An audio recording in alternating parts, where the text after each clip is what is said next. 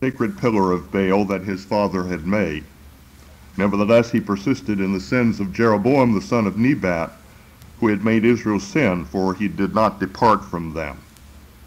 Now Mesha, king of Moab, was a sheep breeder, and he regularly paid the king of Israel 100,000 lambs and the wool of 100,000 rams. But it happened when Ahab died that the king of Moab rebelled against the king of Israel. So King Jehoram went out of Samaria at that time and mustered all Israel. Then he went and sent to Jehoshaphat, king of Judah, saying, "The king of Moab has rebelled against me. Will you go with me to fight against Moab?" And he said, "I will go up. I am as you are, my people as your people, my horses as your horses."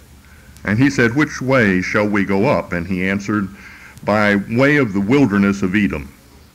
So the king of Israel went with the king of Judah and the king of Edom, and they marched on that roundabout route 7 days. And there was no water for the army, nor for the animals that followed them. And the king of Israel said, "Alas, for the Lord has called these 3 kings together to deliver them into the hand of Moab." But Jehoshaphat said, "Is there no prophet of the Lord here, that we may inquire of the Lord by him?" And one of the servants of the king of Israel answered and said, "Elisha the son of Shaphat is here, who poured water on the hands of Elijah." And Jehoshaphat said, "The word of the Lord is with him." So the king of Israel and Jehoshaphat and the king of Edom went down to him. Then Elisha said to the king of Israel, "What have I to do with you? Go to the prophets of your father and the prophets of your mother." And the king of Israel said to him, "No, for the Lord has called these 3 kings together to deliver them into the hand of Moab."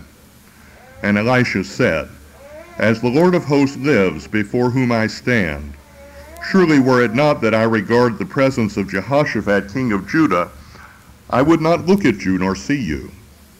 But now bring me a musician." And it happened when the musician played, that the hand of the Lord came upon him. And he said, "Thus says the Lord, make this valley full of ditches, for thus says the Lord, you shall not see wind, nor shall you see rain. Yet that valley shall be filled with water, so that you, your cattle, and your animals may drink. And this is but a trivial thing in the sight of the Lord. He will also deliver the Moabites into your hand. Also you shall attack every fortified city and every choice city, and shall cut down every good tree, and stop up every spring of water, and ruin every good piece of land with stones." Now it happened in the morning, when the grain offering was offered, that suddenly water came by way of Edom, and the land was filled with water. And when all the Moabites heard that the kings had come up to fight against them, all who were able to bear arms and older were gathered, and they stood at the border. Then they rose up early in the morning, and the sun was shining on the water, and the Moabites saw the water on the other side as red as blood. And they said, "This is blood. The kings have surely struck swords and have killed one another. Therefore, Moab, to the spoil." So when they came to the camp of Israel, Israel rose up and attacked the Moabites, so that they fled before them, and they entered their land, killing the Moabites. Then they destroyed the cities, and each man threw a stone on every good piece of land and filled it.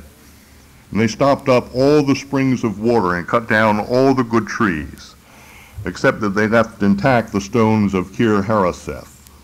However, the slingers surrounded and attacked it. And when the king of Moab saw that the battle was too intense for him, he took with him 700 men who drew swords to break through to the king of Edom, but they could not. Then he took his eldest son, who would have reigned in his place, and offered him as a burnt offering upon the wall.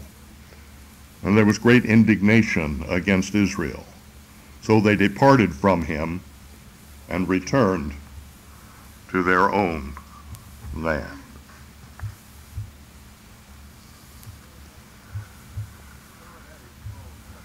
Paramedic Charles Shepard believes in miracles.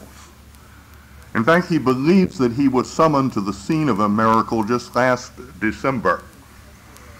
You see, in December of 2000, on a highway outside of Louisville, Kentucky, 42-year-old Mr. Boaventura was driving a tractor-trailer rig. Apparently, the truck struck a piece of ice and it jackknifed. As it happened, in the sleeping compartment, there was a woman who was 8 months pregnant. Her name was Olga Maria Veracruz.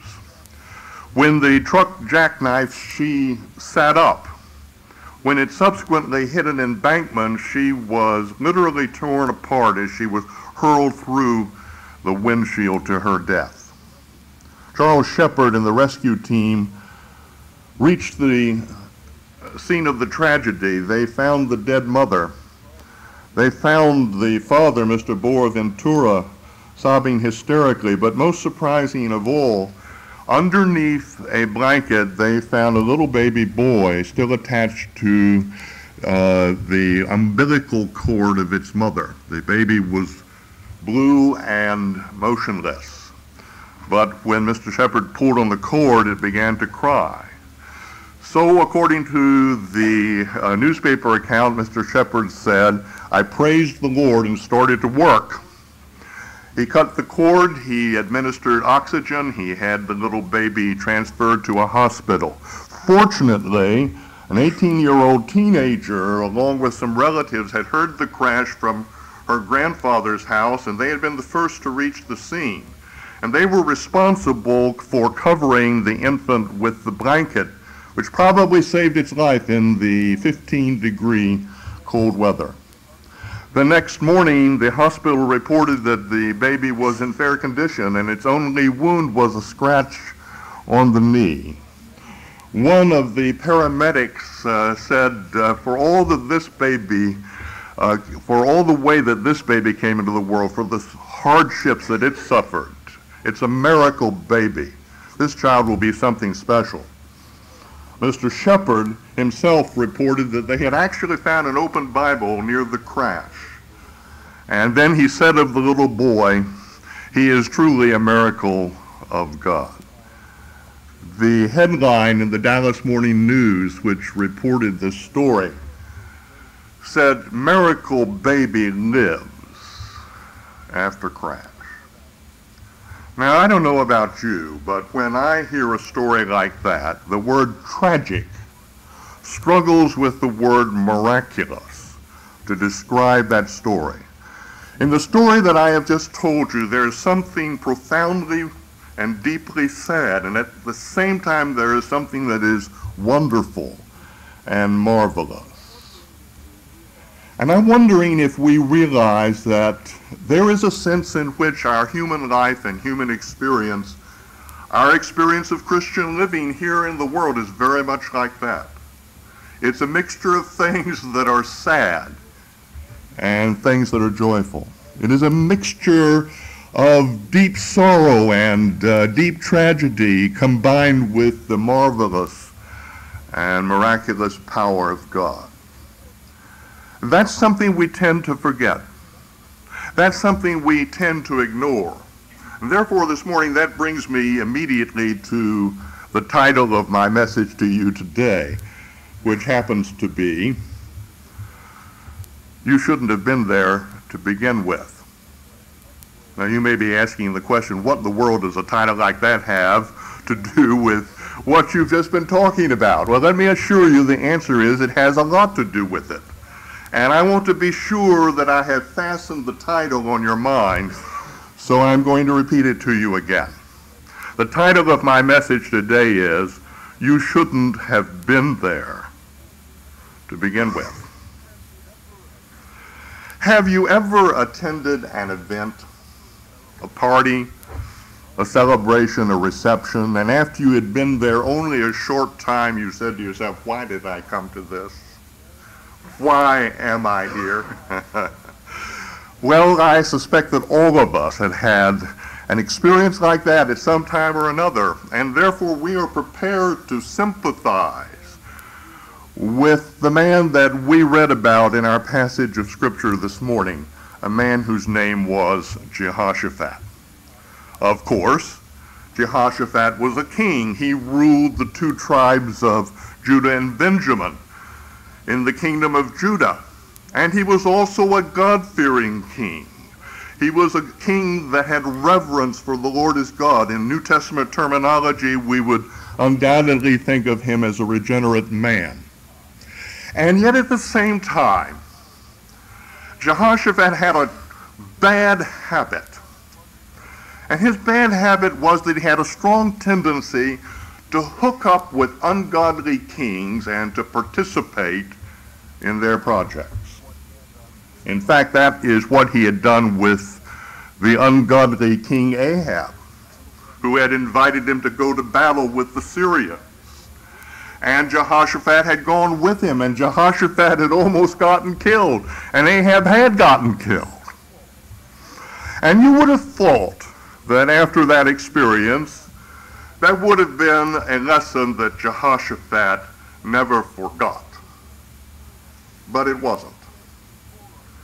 And when Jehoram, the son of Ahab, came to the throne, Jehoram was not quite as bad as Ahab, and the Bible pays him a very backhanded compliment. It says he did evil in the sight of the Lord, but not like his father and mother. He took away the image of Baal that his father had set up, but he nevertheless stuck with the idolatrous worship that had been instituted by King Jeroboam. And very early in his reign, Jehoram had a major problem. You see, the king of Moab was subject to Israel, and every year, as an expression of his submission to Ahab, he was in the habit of sending to Israel 100,000 lambs and the wool of 100,000 rams. I don't know about you, but that sounds like a lot of rams and a lot of wool to me. And I suspect that the merchants of Israel made money hand over fist with this raw material that came into their hands and which they were able to dispose of in sales. But when Jehoram came to the throne, Misha, the sheep breeder king of Moab, thought he saw his opportunity, and so he decided maybe Jehoram will be too busy getting his kingdom established and I won't give him his tribute this year, and he rebelled against Israel. But Jehoram was not going to take that lying down. And the Bible tells us that he went out of Samaria, his capital city, he mustered his armed forces, and then he sent a message to Jehoshaphat down in Jerusalem. And he said to Jehoshaphat, "The king of Moab has rebelled against me. Will you go with me to fight with Moab?" And I wish I could tell you that Jehoshaphat said, "No way, Jose. Absolutely not. I went into battle once with your father, and I almost got killed, and your father did get killed, and there is no way I'm going into battle with you."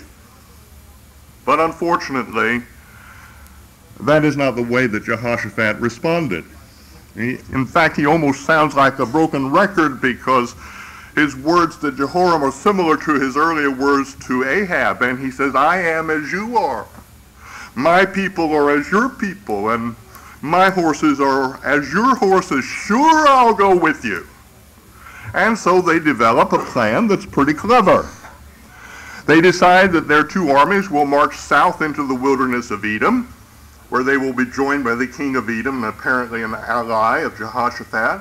They will go down under the bottom of the Dead Sea, and then they will march up and attack Moab from the south. A very clever plan, and I'm sure that Moab was looking for an attack if it came from the north.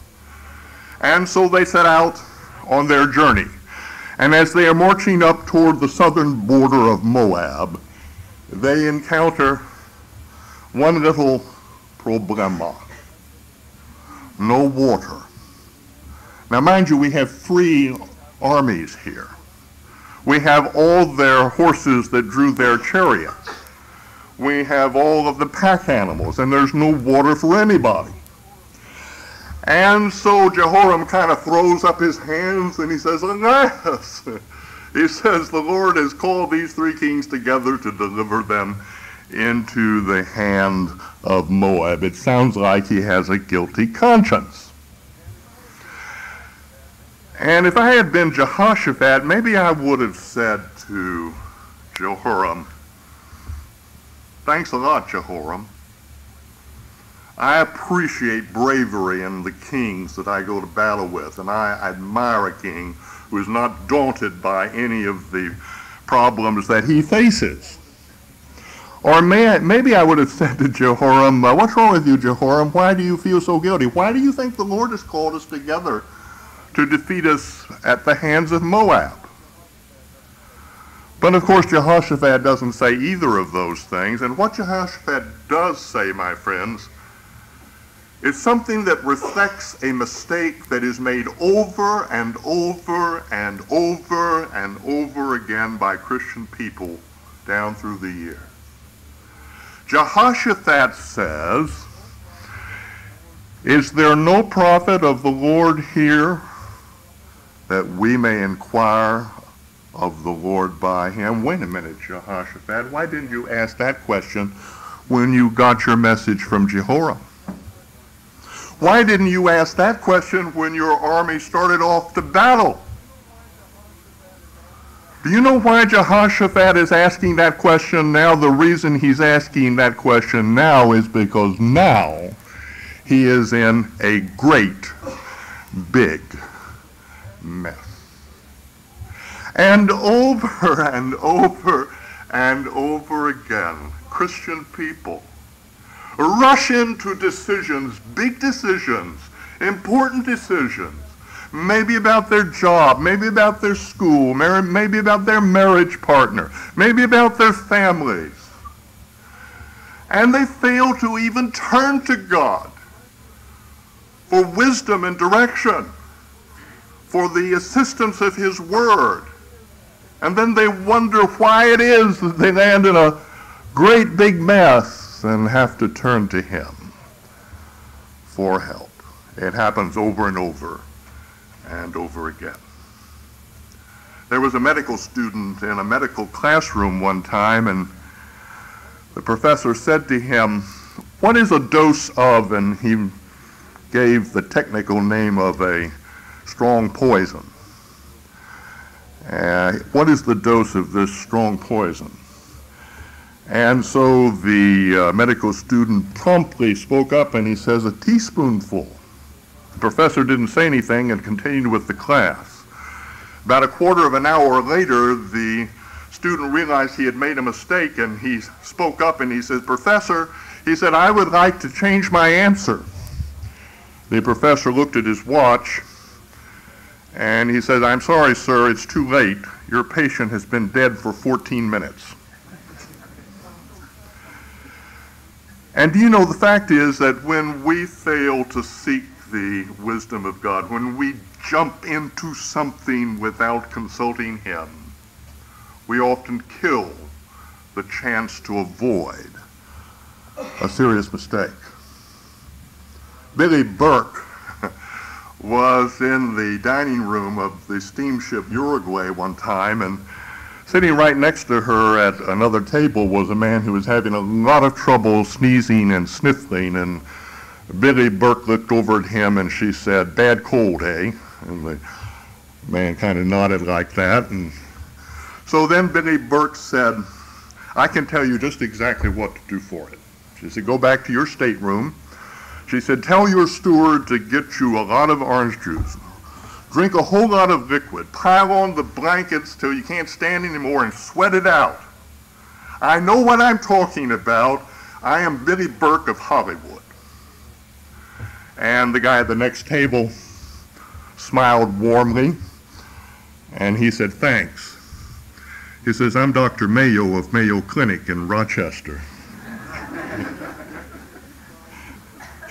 And isn't it surprising that we human beings know exactly what we ought to do sometimes? And we even know what other people ought to do a lot of times. And may the Lord forgive us, sometimes we even know what God ought to do. And we fail to turn to the God who is right next to us for the infinite wisdom that he has, and which he has shared with us in his word. But I'm happy to tell you something. I've got good news for you. Even though you may have rushed into a decision, even though you may have landed in a horrible mess, it's never too late to ask God for wisdom and help. And wouldn't you know it, God had arranged it for these armies to run out of water when they were right in proximity to the prophet Elisha. And somebody comes and informs the kings that Elisha is there, and Jehoshaphat knows that Elisha is a man that God has raised up with his prophetic word, even though he had been a servant, a butler to Elijah. And Jehoshaphat says the word of the Lord is with him. So they go down to Elisha. And remember that Elisha's ministry was primarily to the northern kingdom, and the first thing he does is to address Jehoram, the king of Israel. And he says, what do I have to do with you? Go to the prophets of your father and mother for advice. And Jehoram, with his guilty conscience still working overtime, says, no, no, no, no. He says, the Lord has brought these three kings together to deliver them into the hands of Moab. And then Elisha says, as the Lord God lives before whom I stand, if it were not that I regard the presence of Jehoshaphat here, I would not even look at you or see you. I wouldn't even pay attention to you, says Elisha. Only Jehoshaphat commands my interest. Let me pause to say something here. If you are a Christian, and of course by a Christian, I mean that you have believed in the Lord Jesus Christ for the absolutely free gift of everlasting life, and you know for sure that you're going to heaven. If you have made a bad decision, if you have landed in a mess, and if you do not repent of the sins that are in your life, that does not affect your salvation, but if you do not repent of the sins that are in your life, it's no use calling on God for wisdom and for help. The Bible says, if I regard iniquity in my heart, the Lord will not hear me. If it were not for Jehoshaphat, I'd look right through you, says Elisha. But Jehoshaphat was there, and so he calls for a musician, probably somebody who played the harp or the lyre. And as the musician plays, Elisha prophesies. And he says, thus says the Lord, fill this valley with ditches. For thus says the Lord, you won't see wind, you won't see rain, but the valley will be full of water so that you and your cattle and your animals may drink. And that's just a small thing for the Lord. That's just a trivial thing. God will also give the Moabites into your hands. You will attack every fortified city. You will cut down every good tree. You'll stop up every spring of water. You will mar every good piece of land with stones. Wow. Wow. Is that a great prophecy or what?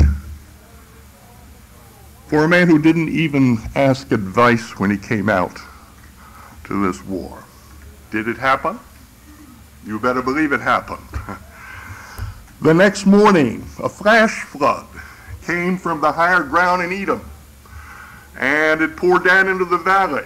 And of course, over there, the land beneath, the flood was kind of reddish, and the sun shone down, and the Moabites, who were mobilized by this time on their southern border, looked out and they thought they were looking at blood. And they said, good, the three kings have fallen out with each other. They fought with each other. We just have to go in and clean up the spoil. And they rushed into the valley only to discover that it was their blood which was primarily going to be shed. And the Israelites defeated them and pursued them. And they did all of the things that Elisha had prophesied that they would do. Isn't the grace of God wonderful? Jehoshaphat rushed out on this campaign without asking the counsel of the living God. And God gives him not only the provision for his needs and the needs of those who are with him, but victory over his enemies. Captain Johnson was a chaplain in World War II stationed out on an island in the Pacific Ocean. On one occasion, he was in an American bomber that was returning from a successful bombing run. But then the bomber began to lose altitude and it was running out of fuel, and they were forced to land on a strange island, and later they discovered that the enemy was about a half-mile away in both directions. While they were stranded there, the staff sergeant came to Captain Johnson and he said, "Chaplain," he says, "you've been telling us for months the importance of praying and believing that God answers prayer in time of trouble. Well," he says, "we're out of gas. We're hundreds of miles from our home base. We're almost surrounded by the enemy." Captain Johnson began to pray and began to claim the promises that God had in his word and continued his prayer into the night.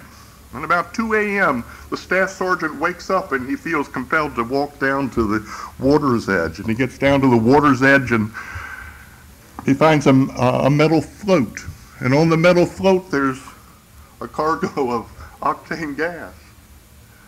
And it turned out that the skipper of an American vessel that was carrying octane gas was sailing through submarine-infested waters, and in order to minimize the danger of the possible striking of a torpedo, he jettisoned his cargo of octane gas, putting the barrels of octane gas on metal floats. And that was 600 miles away from where the airmen were stranded. And God took one of those metal floats and he guided it through the wind and through the currents, and he beached it about 50 steps from where the aviators were. And needless to say, they refueled the plane, and the plane and its entire crew returned safely to home. And we have such a wonderful God, my friends, that he can look down upon us when we have buried ourselves under the consequences of our poor decisions,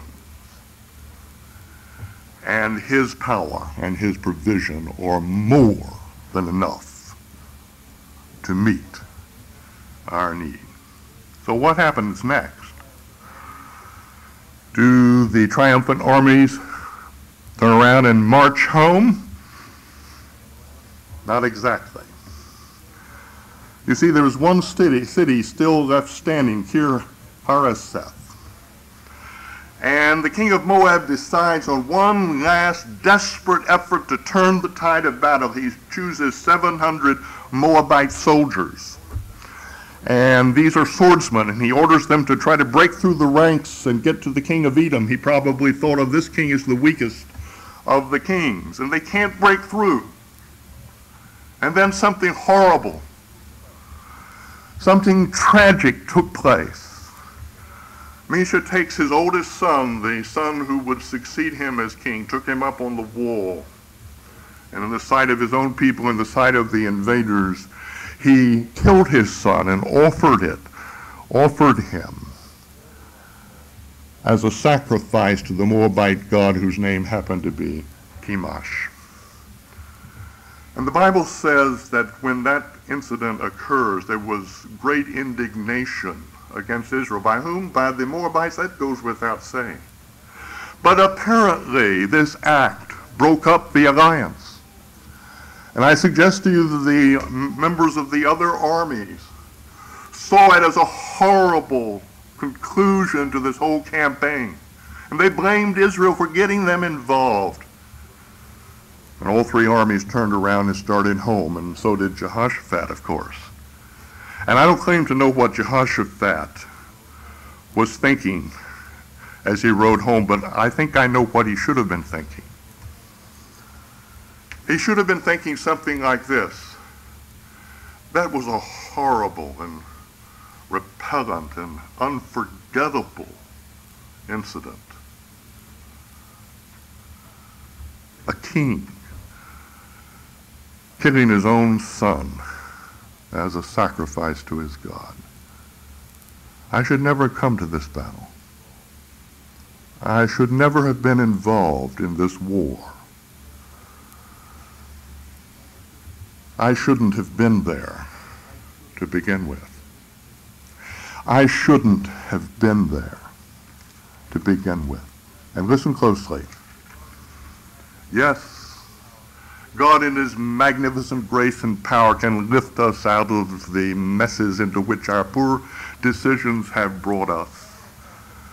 But this almost never happens without leaving behind a genuine residue of sorrow, tragedy, and regret.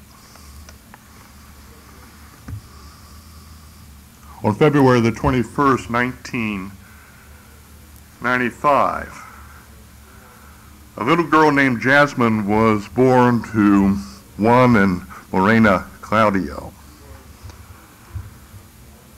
She was premature when she was born, and almost unbelievably, she weighed only 1½ pounds. She spent almost the rest of the year in the hospital at Centinela Hospital Medical Center in Inglewood, California. Like most premature babies, she had trouble because her lungs were underdeveloped and she had to be put on a respirator. She had a heart murmur. She had trouble fighting off infections. She had a narrow trachea and they had to insert a trachea tube. The doctors corrected the heart murmur in May surgically. Little Jasmine turned out to be quite a fighter. She fought off a series of respiratory infections. She learned to adjust to the trachea tube. She became a real favorite of the nurses in the hospital, who started referring to her as Princess Jasmine, after a character in Walt Disney's Aladdin. Finally, on December the 22nd, 3 days before Christmas, the time came to go home. And by this time, Jasmine weighed 10 pounds. And I think maybe best of all, she went back to a household where her father and mother were properly married and where they could provide for her the two-parent family that all children need. And I happen to think that the Christmas that year at the Claudio home was full of joy. And as far as Jasmine was concerned, I think there were no regrets, no sorrow. And yes, it's always wise to obey God, and it is better to obey him later than sooner. But best of all is to obey him up front, to obey him from the very start. And then you won't have to say to yourself when it's all over, I shouldn't have been there to begin with. Shall we pray?